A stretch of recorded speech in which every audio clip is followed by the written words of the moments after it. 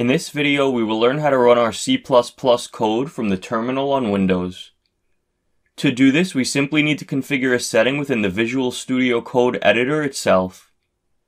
Let's go to File, Preferences, Settings. On the left-hand side, be sure to click Extensions, and then Run Code Configuration. One of the checkboxes here, which is unchecked by default, is Run in Terminal.